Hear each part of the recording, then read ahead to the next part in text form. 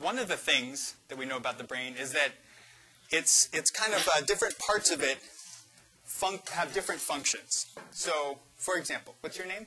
Samantha. Okay. So if we took Samantha here, and they actually did these types of experiments a number of years ago.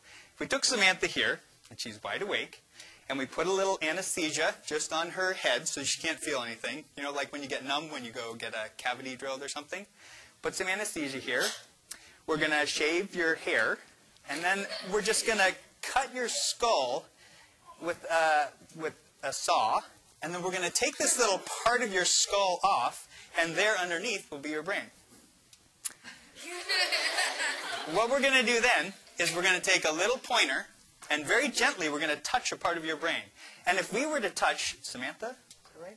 What was your name? If we were to touch Samantha right here, you would notice that her eyebrow would twitch. If we were to touch her a little bit further down, then you would see her shoulder jump a little bit. A little bit further down in the same line, and maybe her hip would twitch. We get all the way down to the side here, and then her toe moves a little bit.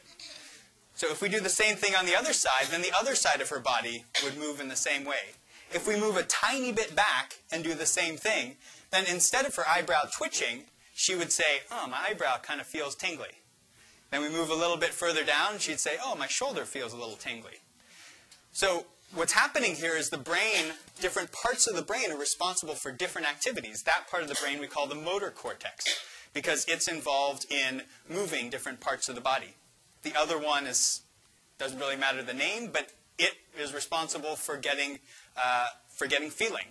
And if you have damage to that part of the brain, to that very specific part of the brain, maybe everything else about you is just fine, but you can no longer feel it when someone touches your shoulder. So the brain is kind of broken into these little pieces. That's one of the things that we've learned in neuroscience. So you are here at school, right? You come here to school every day, and our job here at schools is to teach you things, and your job is to learn. Right? The brain has a remarkable ability to learn, even if you don't want it to. And that's a little bit of what we're going to show you today. There are two main types of learning that happen in the brain. We call them explicit, and we call them implicit.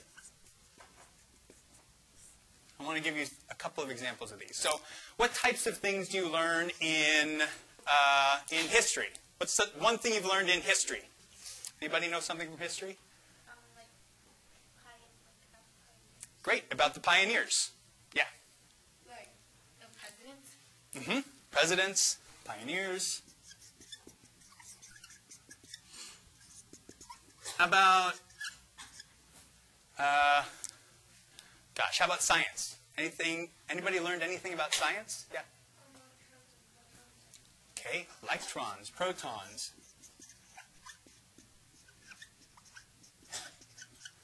How about PE?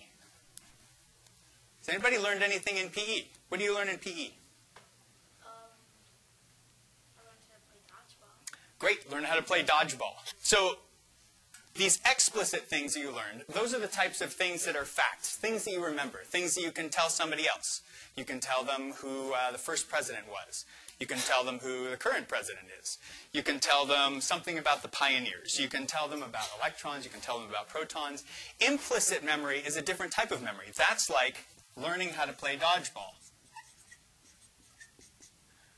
Learning how to do karate. Right? These are things that you don't normally think about learning, but you just learn them by doing them. So these are things that you remember and things that you do. Those are the two types of memory. And interestingly, these two different types of learning happen in two different parts of the brain. A lot of the time, you're aware of learning happening, but sometimes you aren't even aware of your brain learning.